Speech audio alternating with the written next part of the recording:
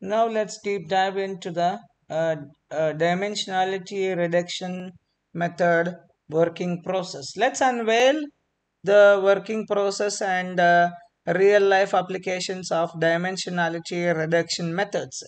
So the working process of dimensionality reduction methods varies depending on the technique used. However, most methods follow a similar general framework. Let's begin with the data pre-processing. So this data pre-processing step involves cleaning the data, identifying the missing values, handling the missing values, identifying the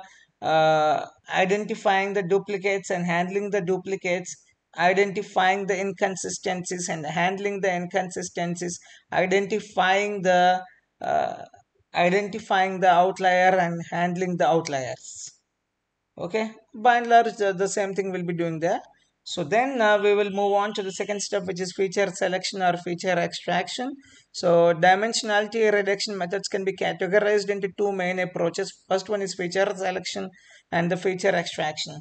So feature selection methods aim to identify feature selection methods aim to identify and select a subset of the original features based on certain criteria such as correlation, information gain, or statistical tests. So these methods retain the original features but discard the irrelevant ones. And this is what we have done in the first section of feature engineering step 4, which is part of supervised machine learning process. So we have seen feature selection methods where we have seen univariate selection, where we have seen the statistical test, then we have seen variation threshold, then uh, uh, information gain, and many more tests under that.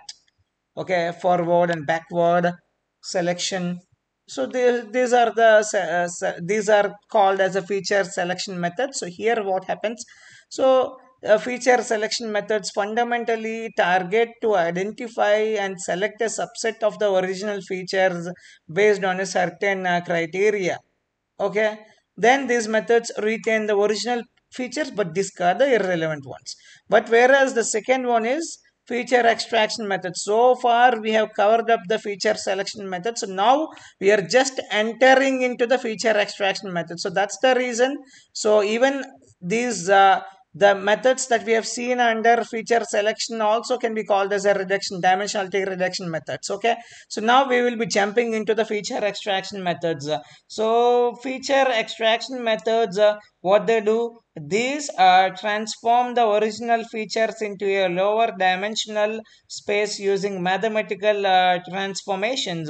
These methods create a new features known as components or factors, which are linear or non-linear combinations of the original features. Examples include PCA, LDA, and NMF. We have discussed earlier about this principal component analysis and linear discriminant analysis and NMF multi-factor one. Okay, so this is what is called feature extraction, and this is what the major difference between the feature selection and feature extraction. In feature extraction, so this method basically transform the original features into a lower dimensional space using the mathematical transformations. That's it. This is the fundamental difference between feature selection and feature extraction. So these methods create a new features known as components or factors, which are linear or non-linear combinations of the original features. I think you are getting the difference between a feature selection and feature extraction. Of course, you have seen what is feature selection. Now you will be saying feature extraction. If you don't get it, if you are unable to grasp it, if you are unable to pick it up, don't worry. I'm going to help you out. So next, step 3 is evaluation. That's it. So the performance of the dimensionality reduction technique is evaluated using appropriate metrics such as explained variance, reconstruction error, or classification accuracy. So then now let's look into some of the real life example, the where this dimensionality reduction methods can be useful. So the first one is face recognition. In face recognition systems, dimensionality reduction techniques like PCA and LDA are used to extract discriminative features from facial images, reducing the dimensionality of the data while preserving the essential information.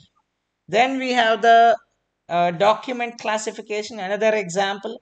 In text mining and natural language processing, dimensionality reduction methods like latent semantic analysis LSA, I'm repeating, latent semantic analysis LSA, and term frequency inverse document frequency, we call it as TFIDF. TFIDF, term frequency inverse document frequency, are used to reduce the dimensionality of the document term matrix, enabling efficient and accurate document classification. Then we have the DNA sequencing. In genomics, dimensionality reduction techniques are applied to reduce the dimensionality of DNA sequencing data, enabling tasks such as clustering of DNA sequences, identification of gene expression patterns, and classification of generic mutations. Then we have the anomaly detection, the most important anomaly detection in various domains such as network security and fraud detection. Dimensionality reduction methods are used to detect anomalies in high dimensional data by identifying patterns and deviations from a normal behavior. So these examples highlight the diverse range of applications where dimensionality reduction techniques play a crucial role in extracting meaningful information from complex and high dimensional data sets.